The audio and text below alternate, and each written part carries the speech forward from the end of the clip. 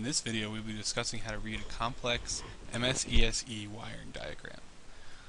This is a complex wiring diagram that shows a DC load, a battery, and a photovoltaic module wired up through a charge controller.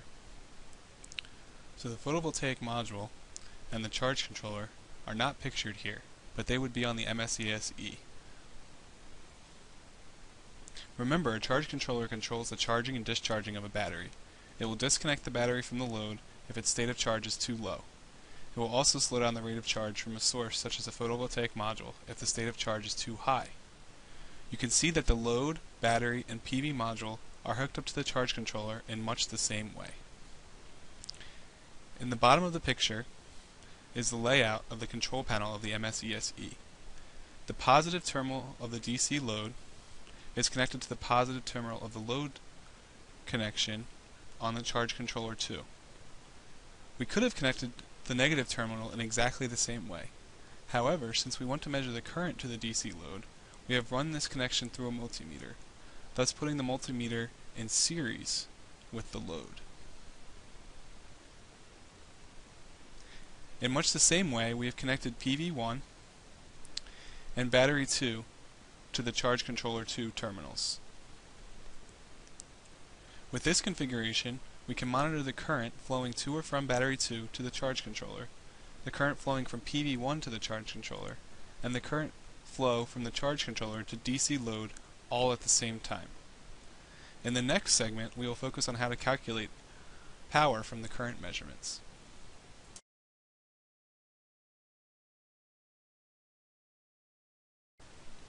In this video, we will take what we have learned about the wiring diagram and apply it to calculate the power usage or production of each device.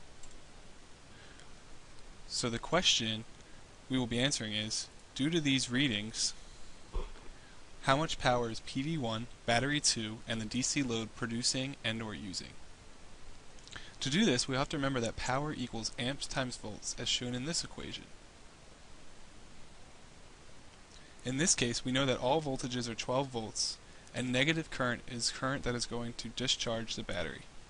Since this is the case, we know that the load current is always going to be negative, or using power, and the PV1 current is always going to be positive because it's charging the battery or consuming power. We also know that if the battery current is negative, the battery will be producing power or discharging, and if the battery current is positive, it will be consuming power or charging. By using this information, we can calculate the power of the three components as follows. The power of PV1 is 1.3 amps times 12 volts, which gives 15.6 watts. The same can be done for the load and the battery like so, which gives 36 watts for the load and 22.8 watts for the battery. This video should have taught you how you can calculate the power from current and voltage, and how you decide whether a piece of equipment is using or producing power due to the sign of the current.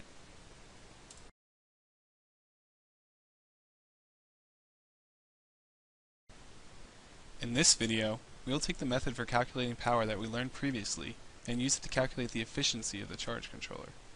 Efficiency in general can be thought of as output something divided by input something. In this case, it is the output power divided by the input power.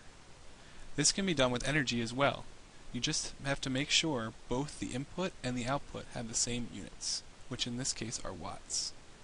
In the current problem, our input power is the power of PV1 added to the power of battery 2, which comes out to be 38.4 watts. The output power is the power of the load, or 36 watts.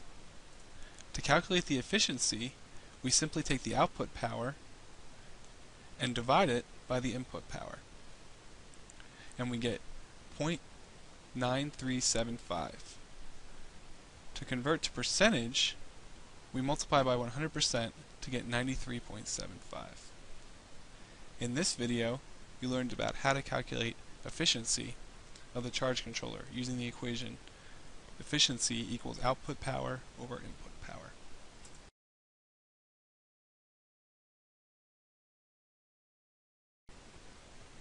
In this video, we will discuss if we data logged with a 3 multimeter configuration as shown here.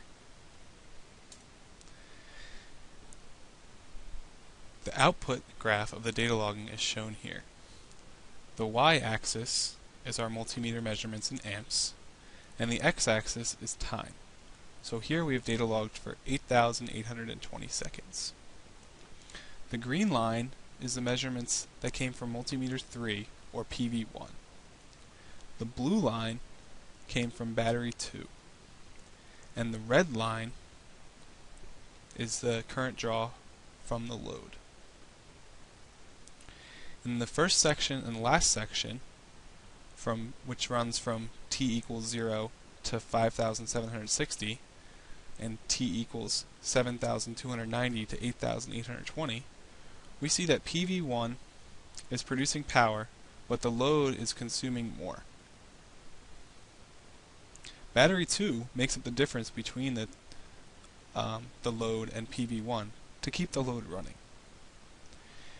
In the middle section, from t equals 5,760 to 7,290, the load is shut off, either by someone manually disconnecting it or because the battery charge is low, so the charge controller disconnects it.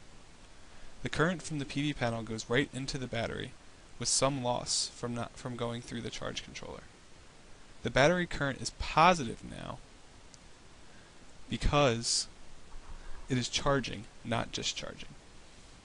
In this video, we learned about how we can decipher data logging data from our 3 multimeter configuration.